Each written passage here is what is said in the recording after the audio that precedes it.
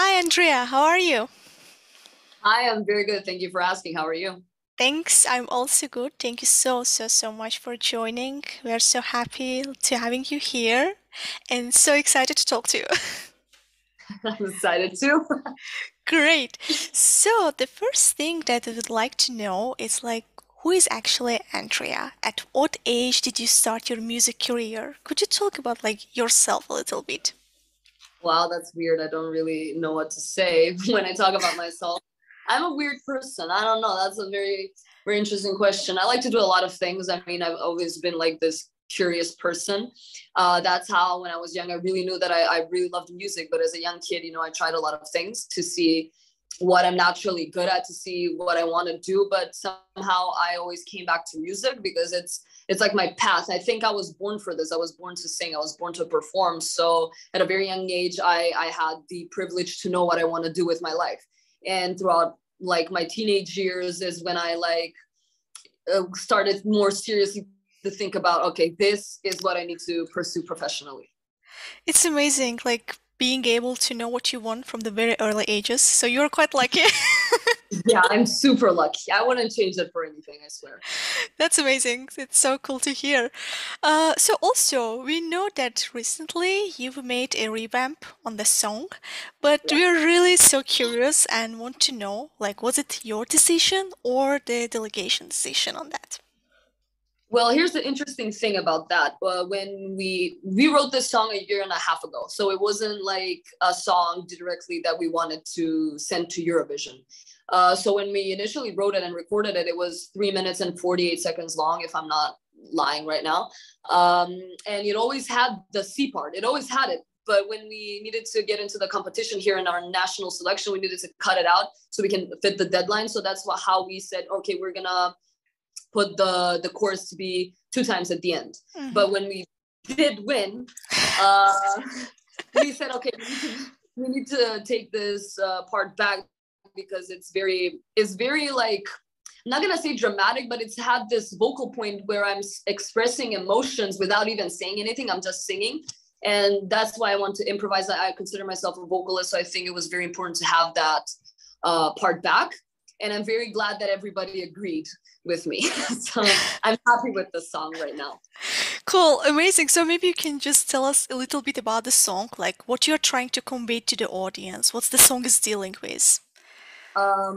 Well, when we wrote the song, I was in a very, I don't know, I'm not going to say dark place. It wasn't that dramatic, but I was in a toxic relationship, not a romantic one, which is interesting. I don't know if people because a relationship can mean a lot of different things to a lot of different people. So essentially it wasn't good for me. I was very frustrated. I wasn't emotionally good. I was emotionally and psychologically drained. So I didn't really enjoy that part of my life. But as a person, I never express my feelings. I don't talk about them. So I'm glad that I have like this outlet of like music that I can express myself freely without any judgments or concern how I might look or how I may sound. And uh, I went into the studio and my producer like showed me a song that he wrote. He had like the first sentences, like the first verse written. I just want a healthy conversation, and I was like, yeah, this is how I feel. This is how I feel. And I said, can I please write the chorus because I think I can like let everything out, and that's what I did. He allowed me to do it because we are both co-writers of the lyrics. And yeah, it helped me get through that point because that's what I want to trying to say. This is the message that I want to convey is like breaking the patterns, breaking the habits that we have on a day-to-day life, especially if we're emotionally involved, is very hard to get out of them. It's very hard to say, even if you know, even if you know that they're bad, it's not that easy to get yourself out of it. It takes a lot of strength, and it like you need to be brave to do it. So I woke up one day and I said, I'm not going to go through this anymore. I cannot do this. It's not good for anybody. I cannot function like I used to do. I'm not happy anymore. I cannot do it. So it took me a while to get out of that. It was a long process, but when I did it, when I broke the pattern, I was immediately happier. I felt freer. And that's what I wish upon anybody. If they're not happy with how they're living their life, even if it's hard, if you pick yourself up, nothing will stop you. It's just important to believe in yourself. Great. It's a very, very good message, I think. And Yeah. these days, people need such message to like to hear and to feel. So it's amazing that actually you are like as a musician, you are connected to that topic, and you can really like convey that to the audience. That's the most important thing, of course, about the music. And well, the another thing is like, so why actually you decided to participate in this like Eurovision? Why decided to take part and just go and just represent your country? Well, honestly, like when I was growing up, I always looked at Eurovision as like this spectacle, like it's a show. I never really saw myself on that stage. But as I evolved, as I've grown at this point, like these past 2 years, I kind of got interested into doing it because I've been making music and doing music professionally for like 3 to 4 years right now. And I decided that Eurovision is the place where I can be myself, because that's what, let me just digress a little bit. I love Eurovision. I love Eurovision because personally it allows you to be who you are or what you want to be, because it's about different cultures, it's about different aspects of what you want to show to the world, and it comes directly from you. And plus you can even like promote your country a little bit, because honestly I'm very happy that I won. I am doing my song in English, so it's interesting for me to put like the light on Macedonia a little bit and show like, hey, we have international potential in this country, not just me. There are a lot of talented people here, and I'm trying to like pave the way a little bit to inspire young people like me to like maybe enter the competition. You never know what can happen, you know. It's like a huge stage. It's definitely not naive. A lot of people watch it. I think like 200 million. Yeah. That's insane. That's truly insane.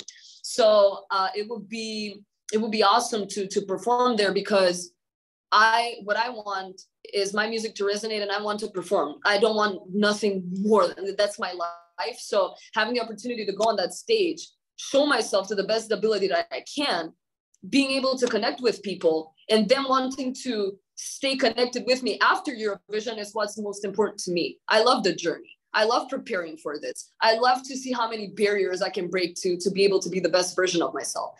So this is like a lot of pressure. This is a new challenge that nobody can prepare you for, especially I'm 22 years old. I never had this before. So it's going to be very awesome. So that's why I wanted to participate in Eurovision, is like getting ready for the real world, essentially, to see what I'm made of.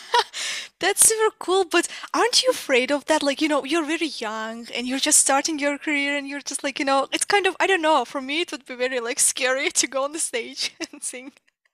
I am very scared. I'm not hiding it. I'm trying to be as honest as possible with these interviews and with people that I meet, because it's okay to be scared. Because as I said, nobody prepares you for this. Even if you're a person who has experience, nobody can prepare you for the pressure that is that stage and the eyes that are going to be on you, because everybody expects something from you. Oh, we want you to go to the final. Okay, I want to go to the final as well. Exactly. But you never know what can happen. You know what I mean? It depends on the performance. It depends on me. How am I going to perform? I can perform awesome and even be awesome in the semifinal and then not get in. So I'm trying not to focus on that, because my primary focus and what's my priority is to practice every day, which I'm doing right now, so I can be confident in myself and believe in myself that I'm going to give out the best performance that I can. So, and then it's up to the people and the judges if they're going to like it or not. I cannot focus on that, because it's truly scary to be able to connect with the cameras and be on that stage and you're just one person and there's like 10,000 people watching there live, and then like a lot of people watching on their screens. And if I think about it, I will definitely lose my mind. So I'm scared, but I also believe in my abilities. So I think that's what's going to get me the furthest that I want to go, Yeah, it's all about journey, not the goal, right? For sure. For sure. Cool. Well, all the songs of Eurovision, they were released. So we're curious and would like to know, what's your favorite one? I don't know if I've heard them all. I'm going to be very honest, because I have no time. But I got the opportunity actually to meet a couple of the contestants when we were in Romania, and this promo tours that we're going to have, like pre-parties. That's awesome. I'm very glad that people are doing that.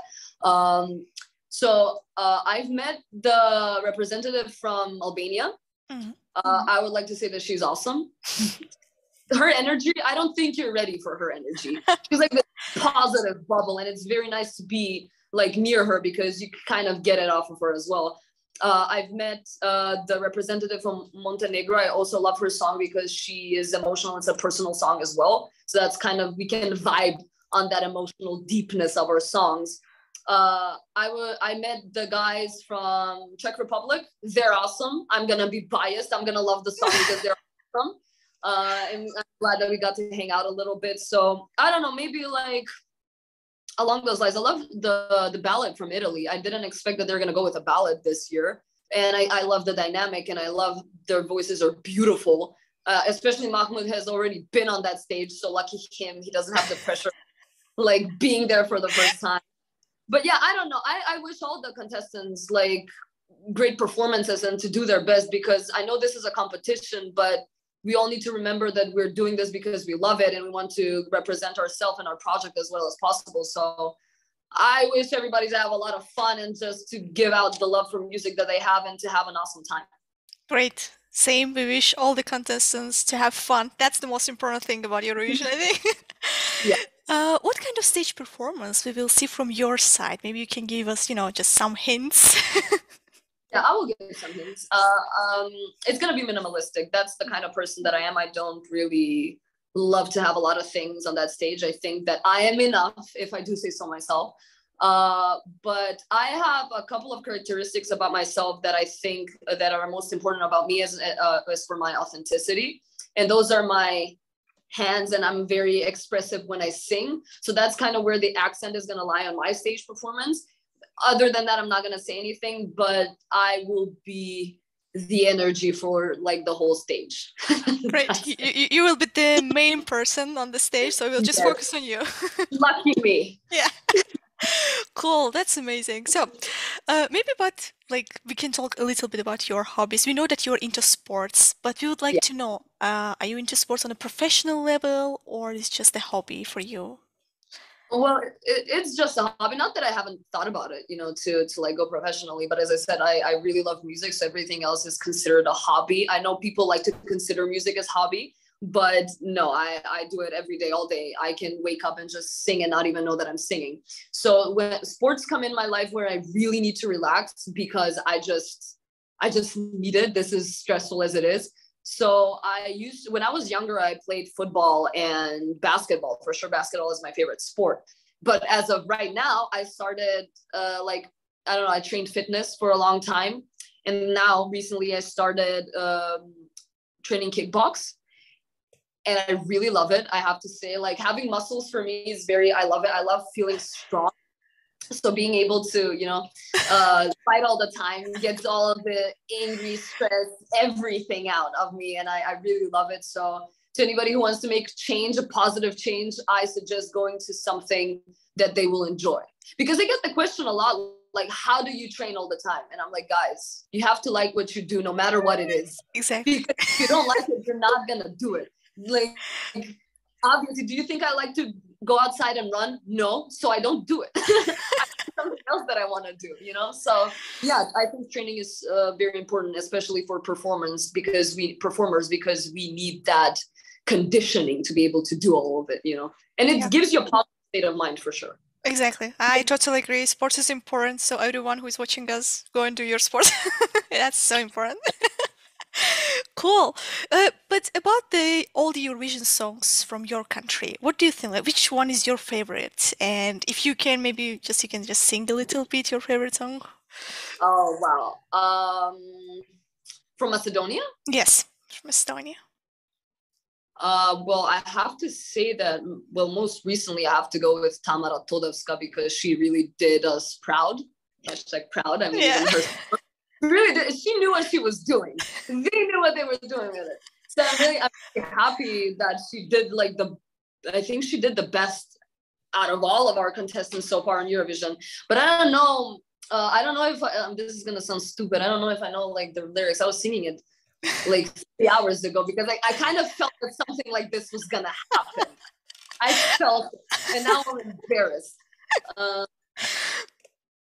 I don't know how do you no you probably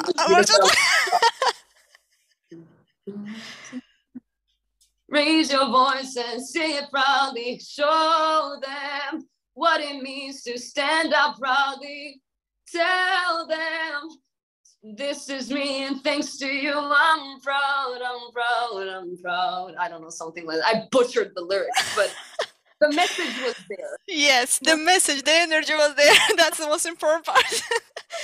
Great, amazing. Thanks so much. And maybe you can also name one of the Azerbaijani entries at Eurovision that you really liked of all time. Out of from which country or for like Azerbaijan, like from Azerbaijani entries. Oh, can you give me? I really don't remember like this. Can you give me like the titles or something so I remember? Because there are a lot of songs. Let's not underestimate that there are like 41 songs every year. Exactly. That's insane.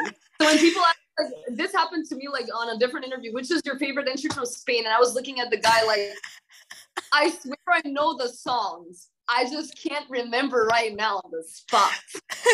Exactly. But maybe the one that Wait, you won. Actually... Wait. I remember. You won. Like yes, it was in 2011. We won. El and Nikki. I remember the melody. Yeah. I don't remember the I can help you, but I'm so bad at singing.